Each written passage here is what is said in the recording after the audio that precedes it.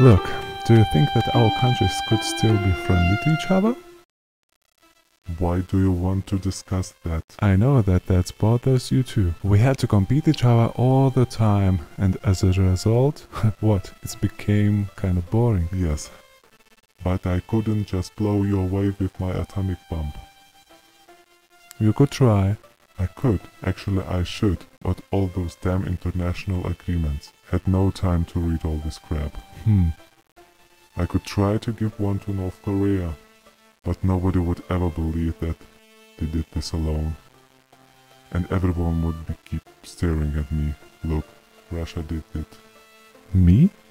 Wouldn't you? I can see your point, but I couldn't do it too. I couldn't bomb fucking Siberia, and you definitely need some heat there, but all these rules of Western world are just as boring as you and me now. Radiation, climate change, what the fuck? But I tried. You did what? I sent some weapons, the rebels in Syria, and said if some bombs took the wrong course to Russia, it's okay.